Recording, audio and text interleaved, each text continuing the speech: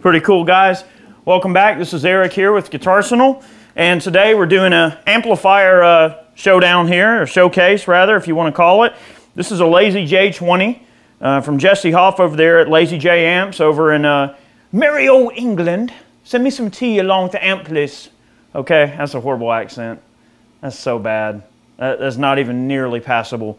But he's putting together these really awesome point-to-point wired, basically kind of like a really, really well-made and true to the original Fender Deluxe. He hand builds all the cabinets, all the tweed he does himself on all the cabinets, so everything's, you know, handmade. They're all hand wired, really high quality. Hopefully I demonstrated some somewhat usable sounds out of it there. And yes, we are picking up microphonics because we got distortions and things going on.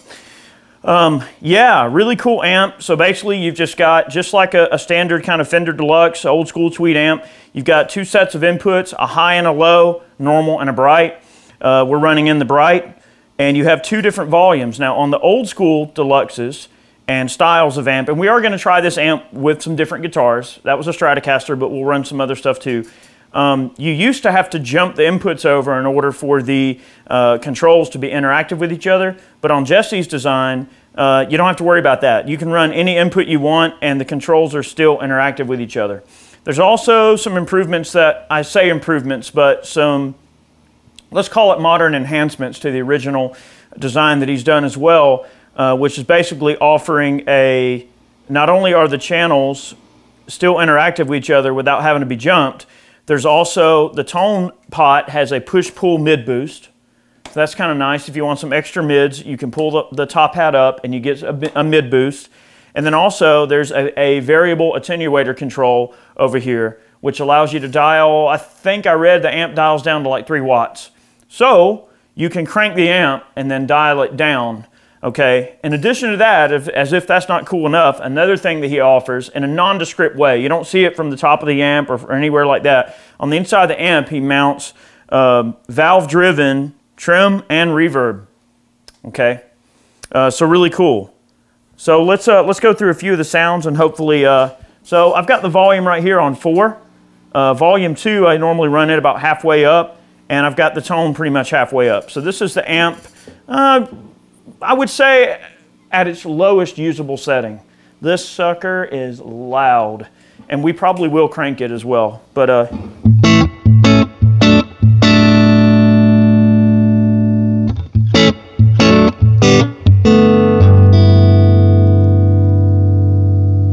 right, let's listen to the trim.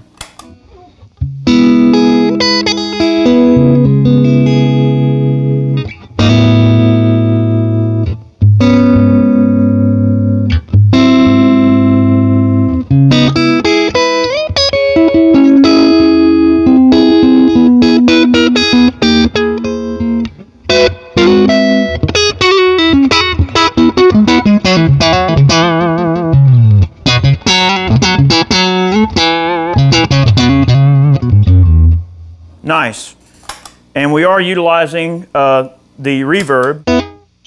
This is completely dry.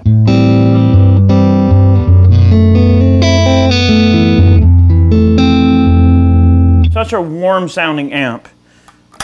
With the reverb. A little bit more.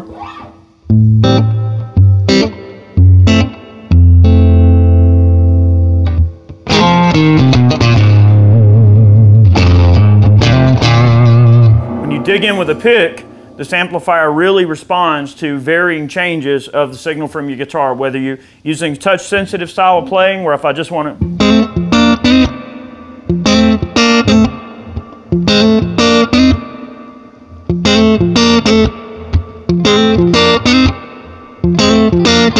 whatever, then you can really dig in with the pick.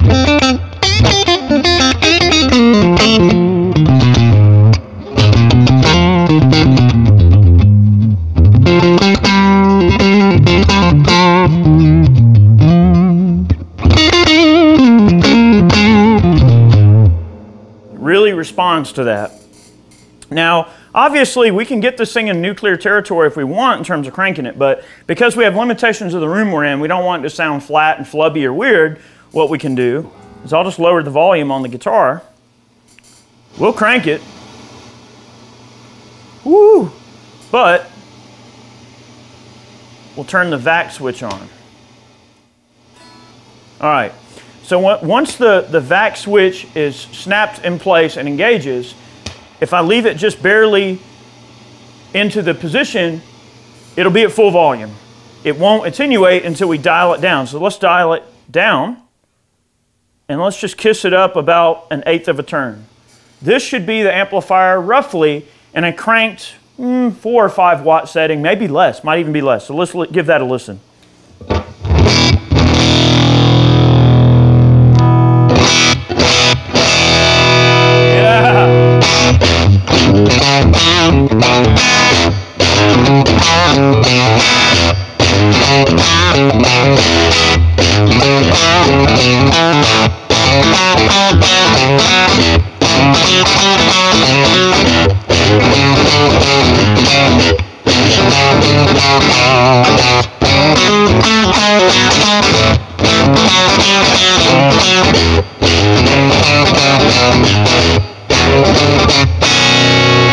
Yeah.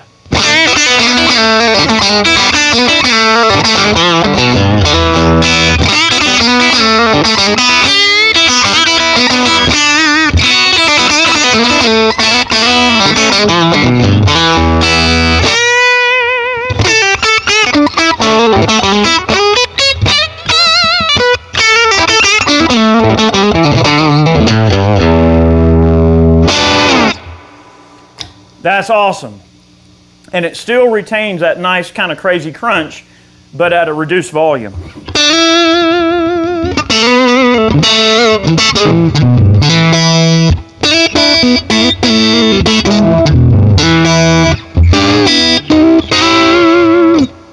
As we reduce the vac down to its original position, the amp will get louder and will still maintain the breakup characteristic because it's cranked.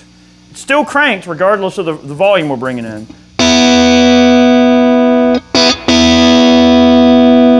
That's about a cranked 7 or 8 watt amp right there, okay?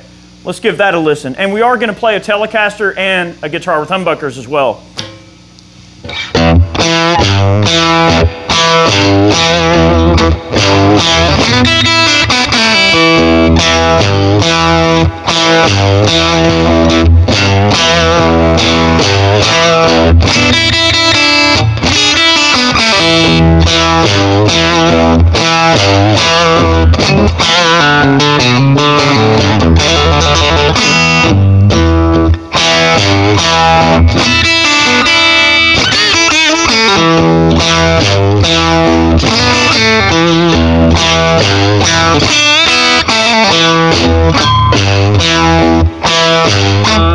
Yeah, I love just hammering on that kind of stuff, just having fun. That's awesome. Let's add a splash of delay and just hear how this neck pickup sounds. Have a little fun here.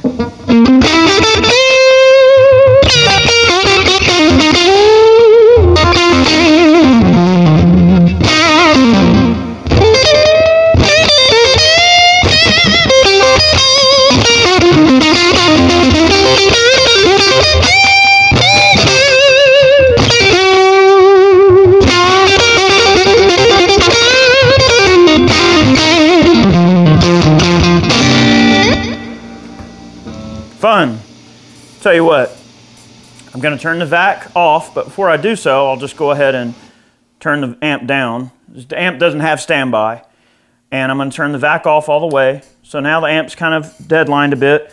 Now, this cable that I have allows me to switch guitars easily. This is a Mogami with the Nutric silent jack. Okay, that allows me to switch guitars without any pop. It'll only pop if this little guy right here is pressed down. That allows me to switch guitars easily. Let's switch to a Telecaster. But I tricked y'all. I'm not going to grab just any Telecaster. I'm going to grab a Telecaster with freaking humbuckers in it. All right, now let's put the amp on 4 again and on 6 again, and everything is set the way that we had the Stratocaster running into it. But listen to the way that this thing is going to respond to these humbuckers.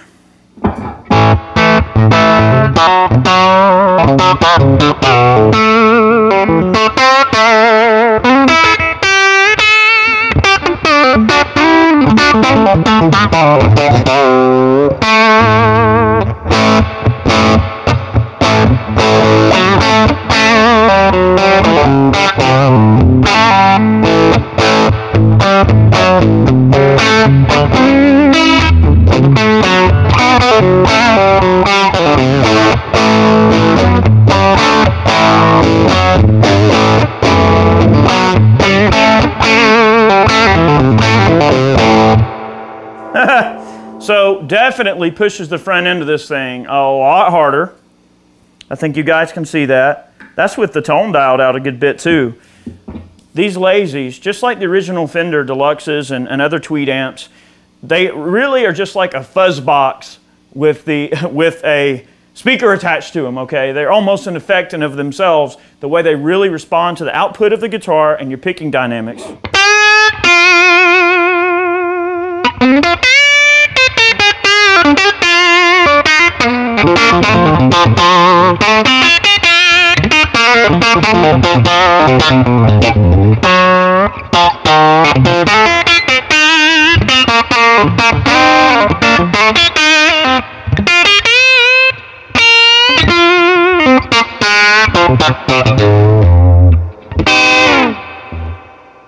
We're going to dial that reverb down. It's a little powerful when you really push it hard. All right, now we'll engage the vac and have a little bit of fun with the Tele. Sorry for the sloppy playing, guys. I'm mainly just trying to demo the way this thing sounds. You can take the vac, turn it on, turn it all the way down to the lowest wattage setting, then crank it.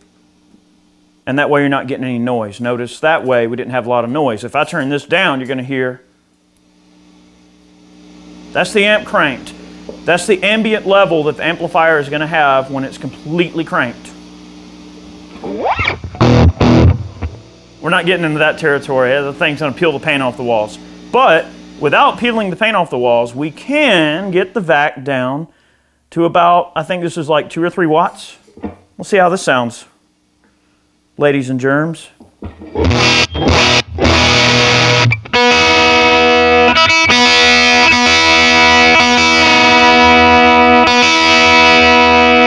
Sorry about that, y'all. I bend a lot, so the strings go out of tune sometimes. Let's get that a little bit louder and engage a splash of delay and have a little fun with that.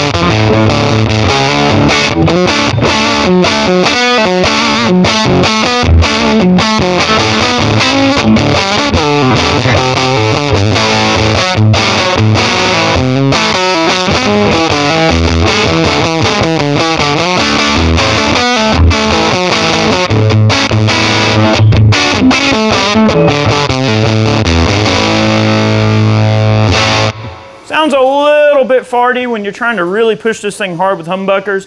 at the really low volumes. Let's try getting the vac turned up a little hotter.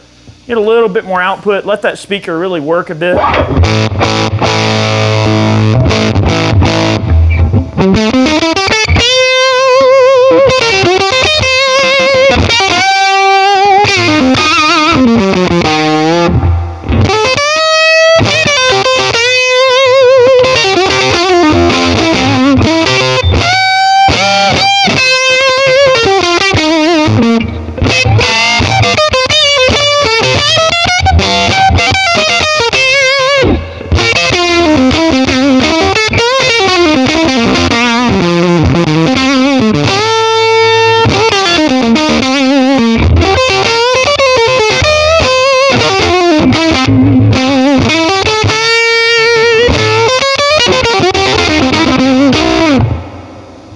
I'm digging in pretty hard there. Sorry for the sloppy playing, but I'm just trying to give you guys an idea.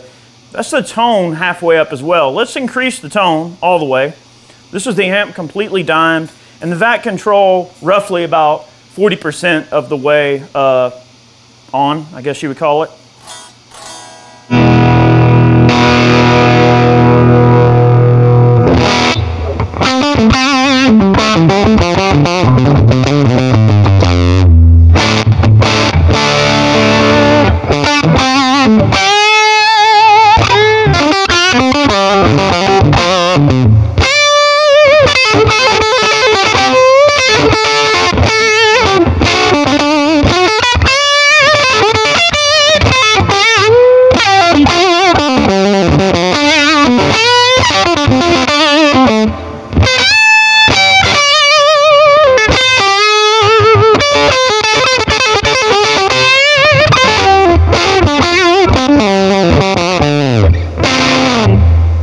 Definitely got some honk and output with this telly, with the humbuckers in it.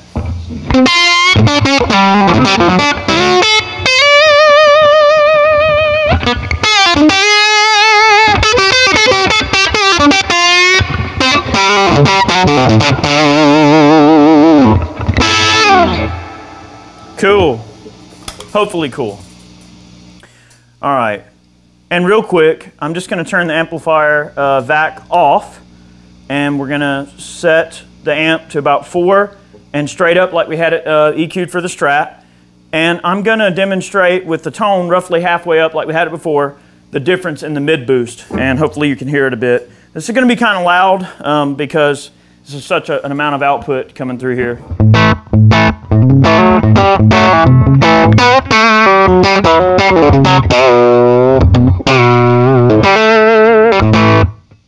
With the mid boost.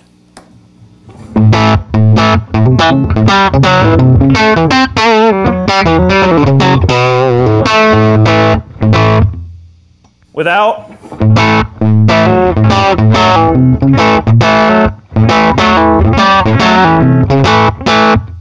With the mid boost.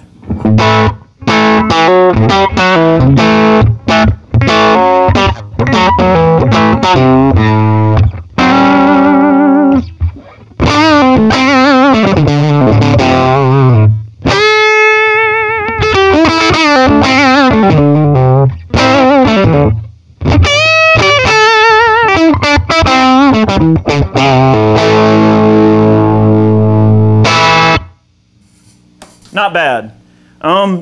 Thing is, it's not an amp for everybody.